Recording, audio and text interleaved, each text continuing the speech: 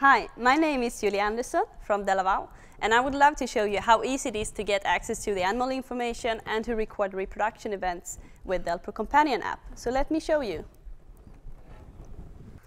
If you are entering the animal card from a list view, then on the top of the animal card you can simply swipe to the next animal in that list. If you instead move to the middle section of the animal card, you will swipe to the next tabs inside this animal card. And then based on the system that you have, it will show different information. For example, if it is a VMS or a poly system. Also, we will show different tabs if you have, for example, BCS camera installed or feeding equipment. And the last tabs that you will enter will be where you can record events. If you don't want to scroll through the whole list, you can just use the quick button here, the plus in the bottom, and that will bring you right to that page.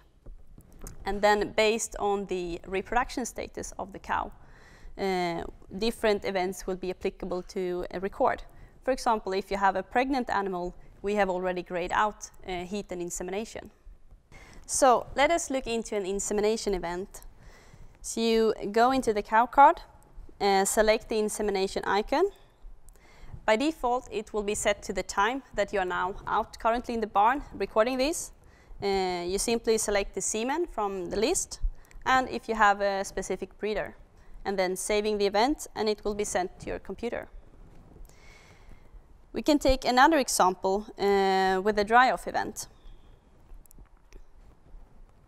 So here we can set up a specific workflow that will allow you to do all actions at one step. So you can do both the dry-off, the group change, and the dry-off treatment. So with DelPro Companion, we have really designed the tool for you as a user in mind. You will have all the important information of your animals available at hand, and it will make it easier for you to record all the important events throughout the day as they happen.